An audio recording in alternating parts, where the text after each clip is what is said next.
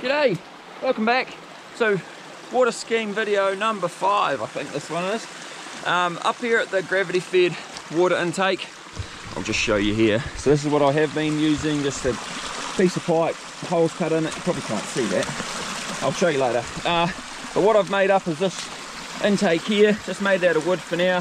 The water flows down here over the grill, drops down into this box, and 32mm pipe coming out of the box at the bottom. If it works, I will grab some stainless steel sheet and weld up a permanent one. So, but this will prove the concept essentially. So what we're going to do is just rip all this pipe out, take that out, take the rock out, sit this in here, and all going well, it should work and be more self-sufficient, self-cleaning. Because at the moment that there clogs up with silt, doesn't work as well as I'd hoped. So we'll give this a go.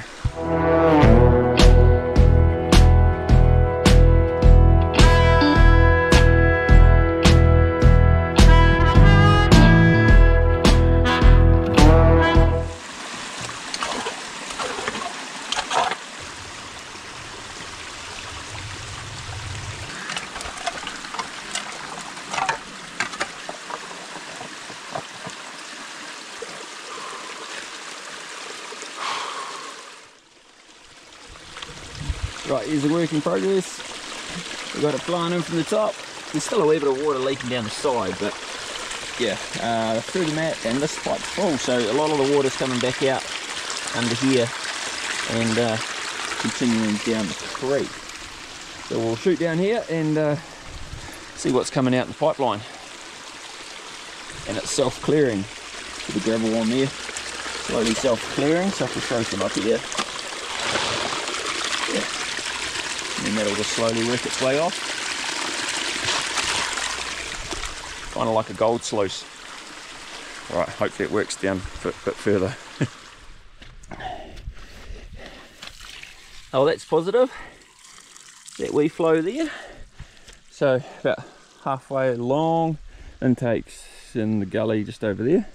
So we'll take that for a win, join that up, continue along the line. Hey Snowy. Got water flowing into the settling tank behind us. It's about halfway between the intake and the, no, not quite, quarter of the way between the intake and the main big tank there. So just gonna let that fill up, then hopefully it'll trickle down. We'll know more tomorrow.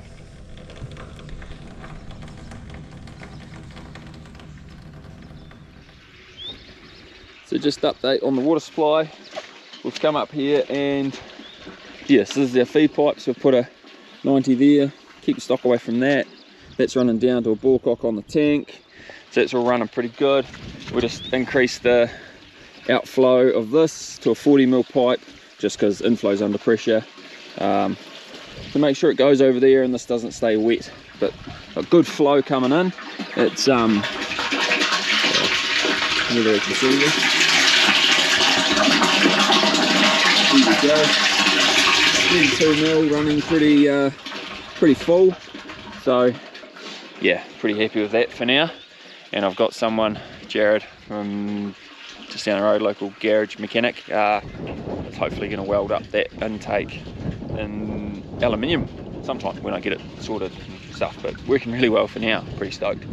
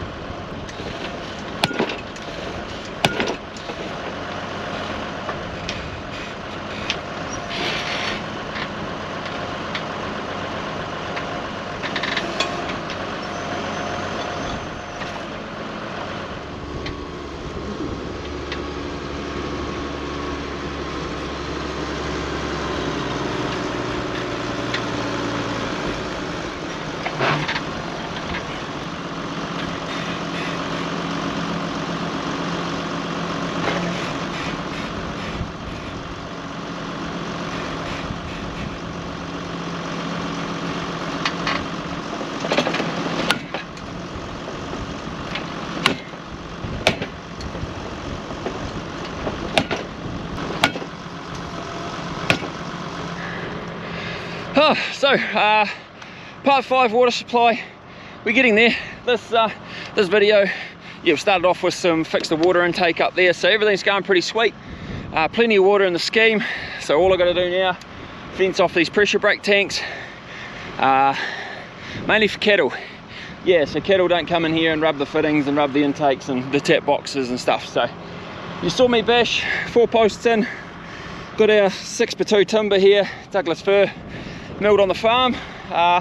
Still finding pretty good uses for that stuff. And then yeah, we've got one more lot of 4 posts to do. I've got one on the fence line here to do, just a broken concrete post, so we'll go and smack a wooden one in next door to it since we're here. And yeah, that post driver, wow, first time really using it on the hills, and it's just so good. You just park your tractor close and then move your post driver to where you want. It's no there's no big drama about getting your tractor in exactly the right spot, so quite safe. Yeah, all the weight's hanging out the back, not over the side like a typical side mount, so that makes a big difference as well. But we'll come and do the timber work later on. Alright, finishing touches on this water supply. Rammed some posts the other day, so just coming up, putting the rails on. 2 on, 2 to go. Got a 100mm gap between the bottom 2, and 150 between the top 3 gaps. I'll have enough timber to do this one, and I'll have to go home and grab some more to do the other one. But making progress. Bulls are nearly due to come out of the cows, so then the cows and calves can start rotating around these hill country, so that's why I want to get this done. They're just down at the bottom of this hill paddock at the moment, and then yeah, they'll come up round past the hill house on those flat paddocks, and then up onto this stuff. So heaps of tucker. Yeah, but it's meant to get to 35 degrees today, I think, so getting this done in the morning, and then we'll see what the rest of the day brings.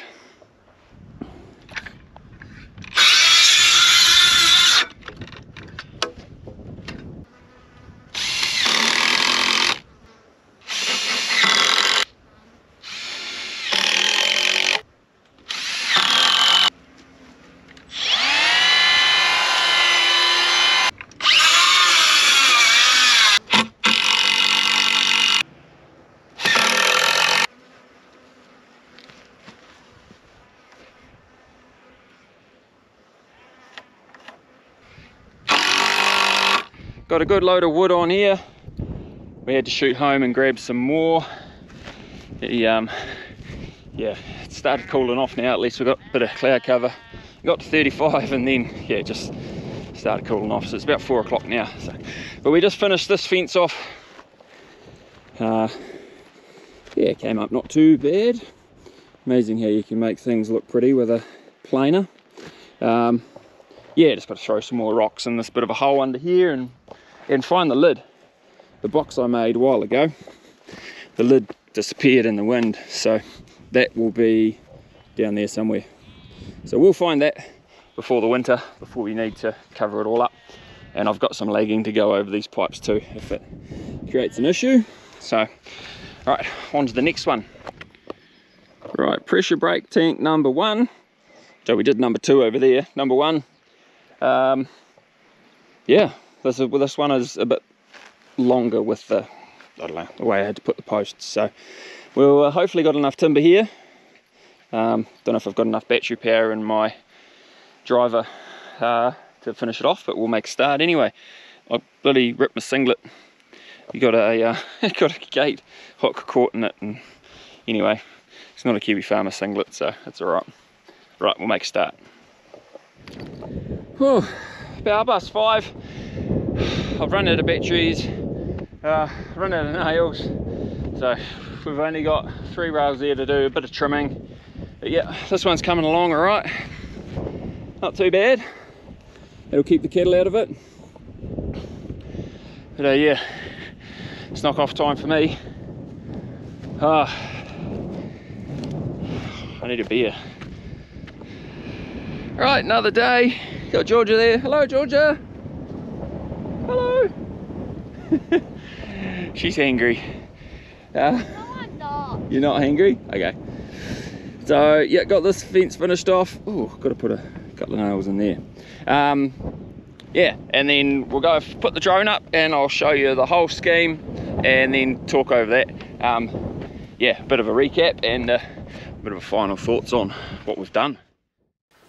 So welcome to the drone shot of the whole water scheme. So here we're flying up to where the gravity feed intake is, just up there, and then we pan around to the right. It's where the drive pipe or feed pipe runs through, and you'll see the little white box tote in the middle of the screen. That's the sediment tank, and then from there it runs straight across the contour onto the track you see in front of you, and then runs beside the track to a tap box just below us there now, and then that's where the connection for the well, it was the bunyip pump, but now I've got the petrol pump down in the creek, so it's down there in the middle of the screen in that creek, and that is where I slid off with the digger all those about this time last year, a long time ago.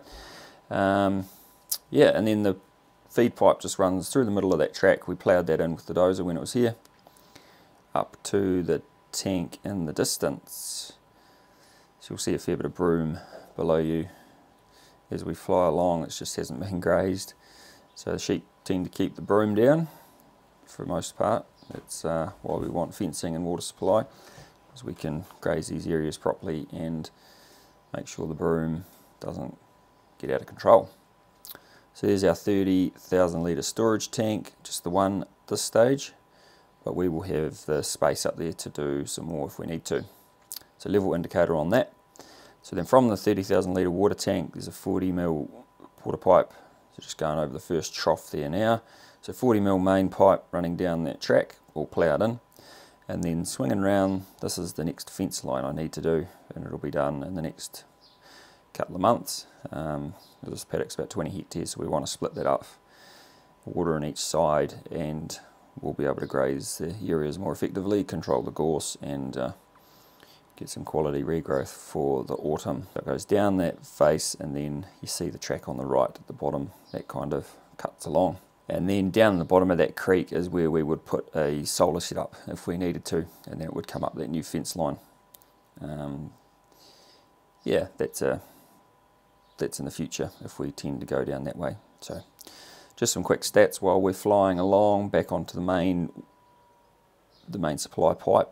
This scheme has watered 160 hectares with about another 11 to put in there. So fair chunk of the farm, and then it's increased the usability of another 43 hectares on an existing scheme that we put in. So we'll show you that right at the end. So 200 hectares of reliable water now. So we're just flying over another trough on the scheme, and then you'll see on that little plateau there's another trough in that paddock. So we tried to place the troughs where they were easy to access, but then they would be easy for the stock to access as well. So we could have put them down in the middle of all the paddocks, but access with a machine is tricky and extra cost and danger to try and get them there. So we erred on the side of caution and just put them where we thought was the best. So coming up to the first pressure brake tank, so that's the one I fenced off second. So we've dropped about 80 metres in altitude from the main big tank. So that's our first 3,000 litre pressure brake tank, and then you'll see the water pipe there. You can see the scar on the hill, so that runs straight down, and then there's another one off to the left down the face. So the main line goes around the track to the left along the contour. Then we have another trough that cuts off to the right about there, and then goes up and over the wee ridge and down into the little saddle, or the little clearing flat thing just in front of the screen, in the middle of the screen there. So that one was actually quite important because it makes that paddock very usable now. There was never really any reliable water in that paddock at all, so it makes it pretty exciting for that paddock. So, and then as I said, the main drive pipe, feed pipe is through the track on the left, just all pulled in. There's the communications tower for Oxford Ag and St John's up on the right there. So it just goes, main feed pipe just goes through the track. A couple of troughs there in front of you. And then as we swing around here to the left, this whole paddock gully right the way down to the bottom is going to be planted in pine trees. So we're just looking at spraying options and talking to helicopter companies at the moment. We've done a fair bit of work on numbers and ETS and carbon price and all that fun stuff. So we've kind of got our ducks in a row there, and that work will happen pretty shortly. So the main pipe just goes along there through the gate to the right, and you see the scar going through there on the tag or the grass on the hill. So then it runs down, and there's another trough in the left hand paddock as we fly along the fence line here.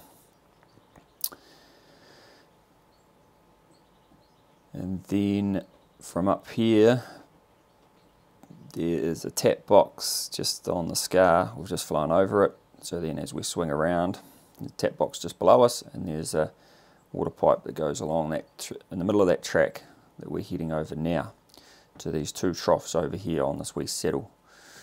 So once again, this was another paddock that never had any really reliable water, especially about now in the summertime when it starts to get a bit drier.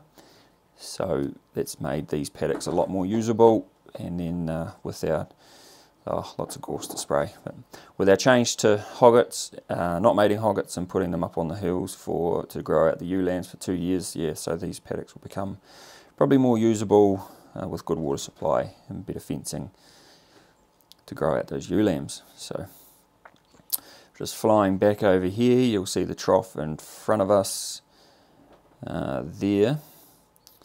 And then we're flying up to the second pressure brake tank. So this is the first one I fenced off. It was pretty windy, so my drone's blowing around a bit. And then the pipe just goes down the fence line here, all the way down to the existing 30,000 litre tank that we had just above the hill house. So this is the existing scheme that covered about 43 hectares near the airstrip and the hill house. So that makes this scheme a lot more reliable. Previously you put cattle up here, and then within a couple of weeks they would have trunk the 30,000 litres dry, and you had to shift them off. So now with some reliable water, we can graze up here a lot more effectively, and we just have that security. Water is key this time of year when everything's starting to dry off, especially with cows with calves at foot. We want them to keep milking well. So you see trough on the left, one that we've just flown over where the cows were, one on the airstrip paddock, and then flying over here, there is one on the flat paddock right in front of us.